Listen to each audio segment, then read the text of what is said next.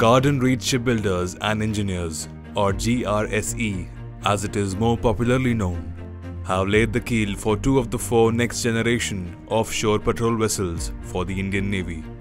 The first of the 4 ships are scheduled to be delivered to the Indian Navy in 44 months, and the remainder of the ships will be delivered to the Indian Navy at a rate of 1 every 6 months.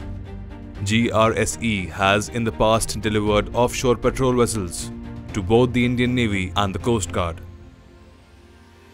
But the new lot of ships have a much larger displacement than the current Sukanya class of patrol vessels operational.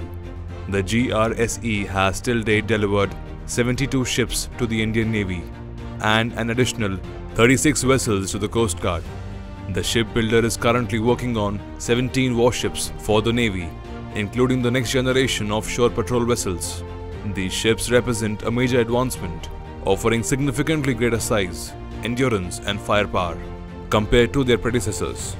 According to GRSE, these NGOPVs will measure approximately 113 meters in length and 14.6 meters in width and have a displacement of around 3,000 tons.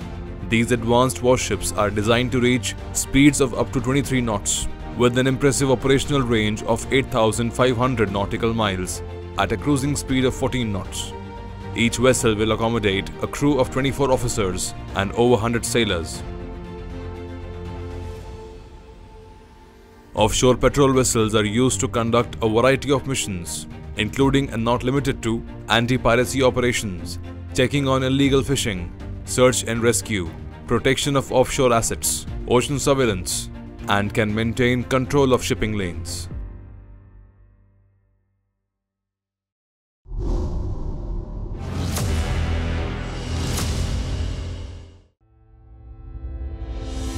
Our borders, a symbol of strength, guarded by our brave warriors. As the proverb goes, armor strengthens the greatest warrior. A1's fences are that armor for the armed forces. A1 Fence delivers quality in every inch, products, services, and insights, providing solutions, tackling every challenge in any terrain or condition. A1 Fence, securing our borders silently.